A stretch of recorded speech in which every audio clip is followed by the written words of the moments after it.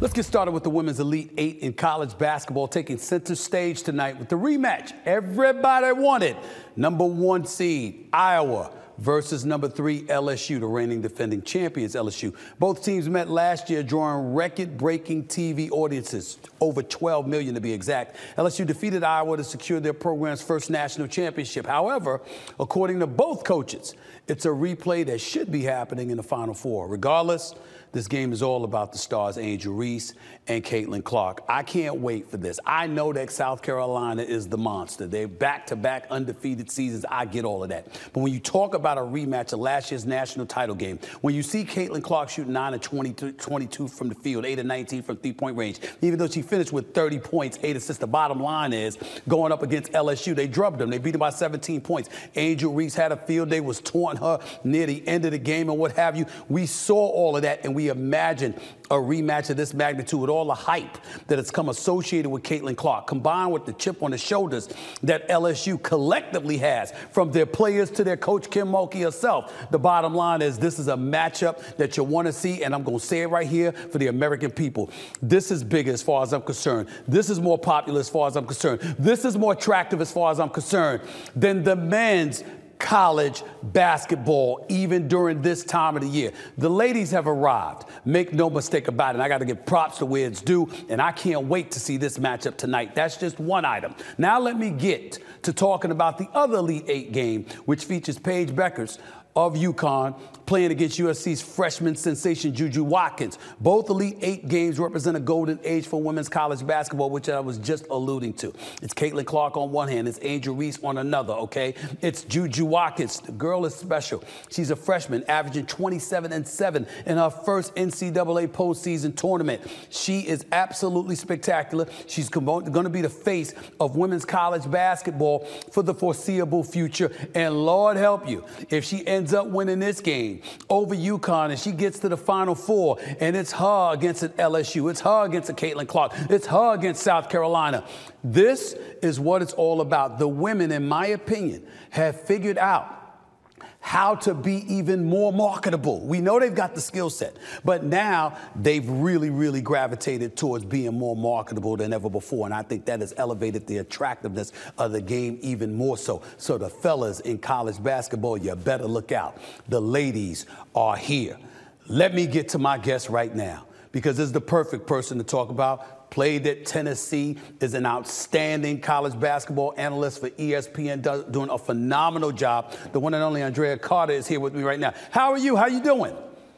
Stephen A., I'm great. I'm, one, happy to be on the Stephen A. Smith Show. That's just a blessing in itself. And two, the way these games have shaked out, the superstars you just talked about, for me to have the opportunity to talk about their game, to watch them play, to break down what makes them great and where they can be even better. I love this so much, and to have to be able to do it on this stage with these athletes, it's a blessing. I'm blessed. That's the only thing I can say. You're a former player at the University of Tennessee. Obviously, you're an outstanding college basketball analyst. You're just doing a sensational job. I'm so proud to call you a colleague, with us both working in our day jobs at ESPN. I got to ask you, in all your years of being associated with this game, have you ever seen it like this from a popularity standpoint, where we're looking at an Elite Eight with a Caitlin Clark against LSU, where we're looking at South Carolina waiting? They're the monsters right now that everybody's got to worry about getting knocked off by them. Of course, Juju Watkins, I just brought up UConn, their 28th Elite Eight appearance, for crying out loud, led by Gino Auriemma.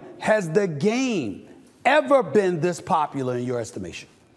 No, Stephen A., it hasn't been. And trust me, I followed college basketball as a kid. Like, I grew up on women's college basketball. The games that you could watch, I was tuned into those games. I had my favorite players. I had my favorite teams. But right now, it's a combination, one, of the superstars that are on these teams, and then two, the visibility that they have. Not just the visibility of this tournament, but the visibility of these players on their journeys throughout their career. We've gotten to see Caitlin Clark grow and blossom. We've seen her more and more every season. We've seen Angel Reese dominate, and her energy and her smile and the way she talks trash and the chip on her shoulder. We've gotten to see these players throughout their career. So it has just created this huge buzz. Juju Watkins comes on the scene, and what happens? Everybody knows who she is because the visibility, it's the perfect combination of visibility, opportunity, and talent. Like, this is the best combination where all three of those things have been maximized. That's why it's so big. It's the players, but it's also this moment in time where we all get to see it. Like, if you don't know, you'll soon know, and you'll catch on quickly. People are talking about it. People are bringing it up. People are putting it on social media. It's everywhere. But it's not just everywhere for no reason. It's everywhere because the players are that good. It's just, this is the biggest it's been, and it's not close. What is the number one attraction? And I know the easy answer is Caitlin Clark, but I also think a rematch, an impending rematch in some people's eyes between LSU and South Carolina, based on how lethal both of these teams are, based on the near fisticuffs they nearly came 2 weeks ago when they went up against one another. I think that is incredibly attractive to the sport. But other people would say it starts and stops with Caitlin Clark. Where do you stand? Yeah, see, that's the thing, Stephen A. And I know people are going to say that. In Iowa and Caitlin, it's obviously a huge story. But anybody trying to take down this South Carolina team is going to be a big story. One, if they happen to do it, it would be bigger than anything. Two, South Carolina dominating in general is a story to watch. Can that team stay undefeated? That is a story in itself, no matter who is on the opposite side. What Coach Staley has been able to do with new starters after losing the winningest class in program history. The winningest class in program history. It'd be like trying to put on your show, Stephen A., and you lost you, the producer, the camera person, the audio person, and the ops. You lost all five. Let's do it again. Right? That's what Dawn Staley has been able to do this year with this team. But I'm telling you, Juju going up potentially for a national championship is a story in itself because she's a freshman. Not many freshmen lead their team to the Final Four or to a national championship game. Even Paige Beckers at UConn. That's a story. She played 17 games 2 years ago. She missed last season.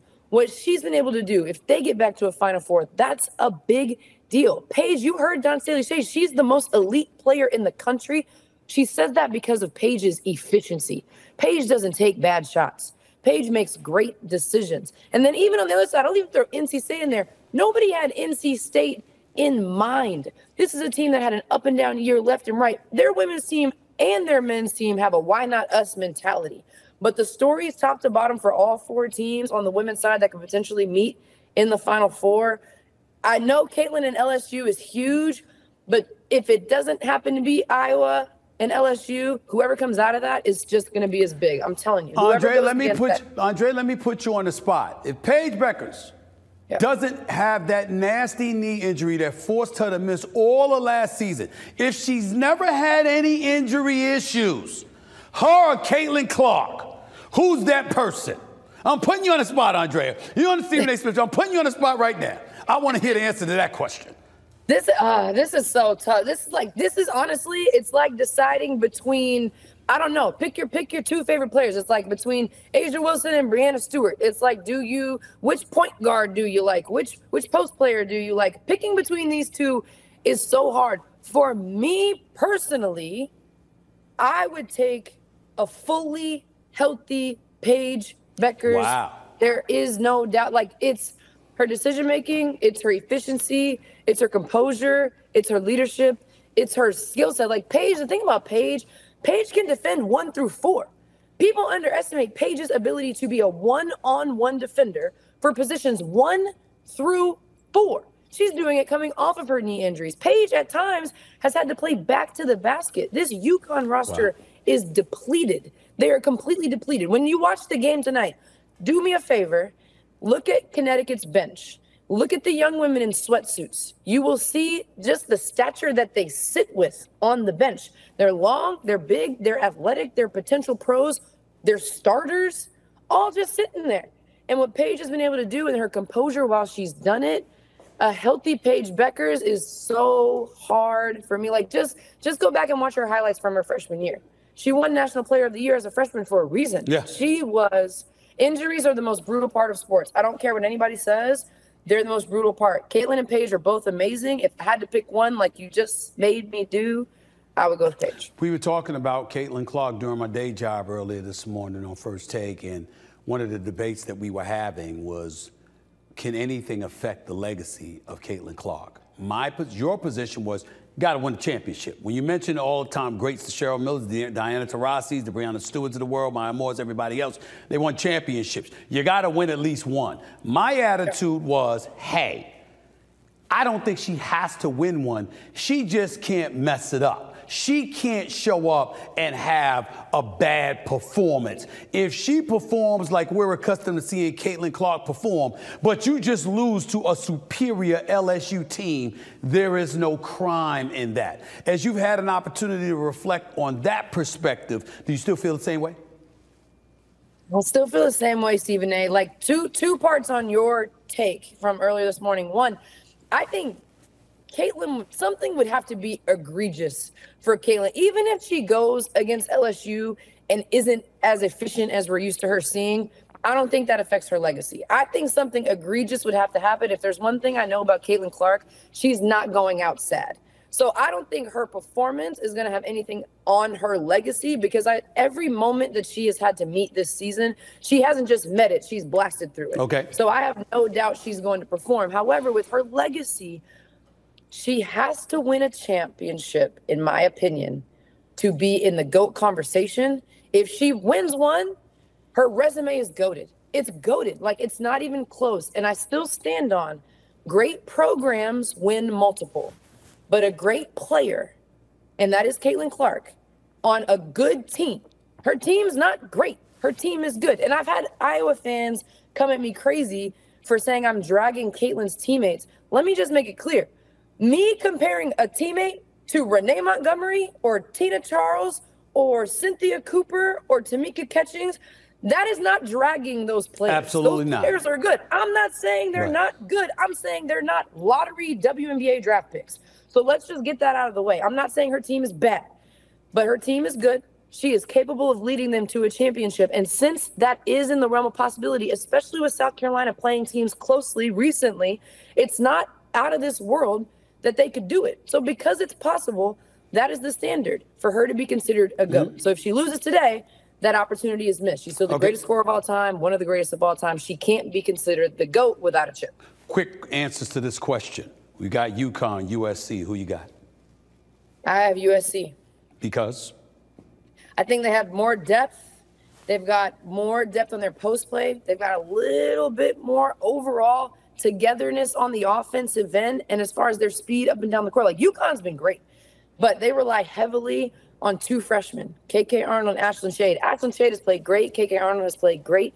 USC, I know Juju's a freshman, but they have grad transfers that have been there. They have grad transfers with Juju. For me, the defense that they can play, like UConn cannot afford to get in foul trouble whatsoever.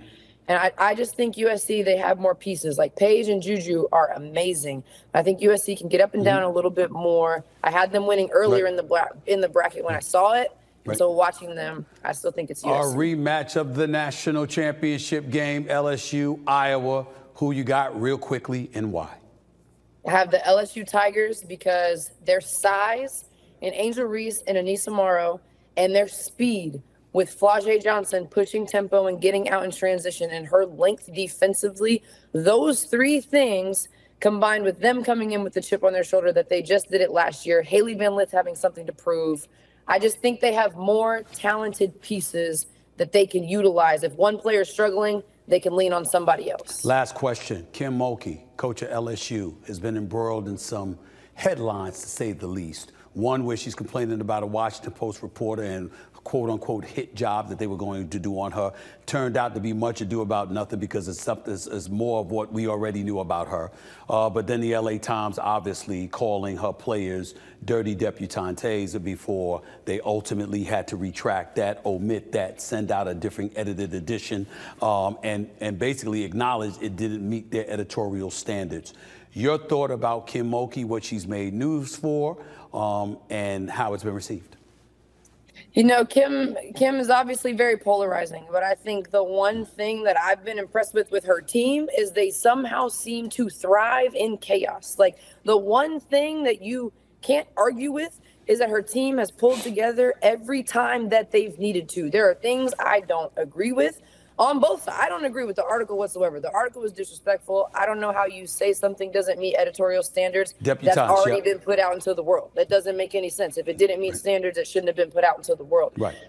She, stood by her players and defended them in that moment and for that article, and I respect that. And there have been other things that I haven't agreed with all the time that Kim Mulkey has done. But the one thing I'm concerned with are her players performing, and do they pull together when they need to? And with all the distractions that they've had going on, be it from an article, be it from their coach's behavior, the players have found a way to pull together, and this will be the biggest test of whether or not they can do that again. Yeah, I don't blame her one bit for calling out the LA Times, and that dirty debutantes was completely ridiculous. Uncalled for, no doubt about it. One other thing I want to say about Kim Mulkey, 24 seasons as a head coach, 3-time coach of the year, 4-time national champion, and has never, ever, ever had a season in 24 years where she has won less than 20 games. That is absolutely phenomenal. So are you, Andraya Carter. Appreciate you coming on the show for the first time. Thank you so much. And you know I'm going to be glued to my TV tonight. I know you are too. Thanks a lot. Thanks, Stephen A. Appreciate you.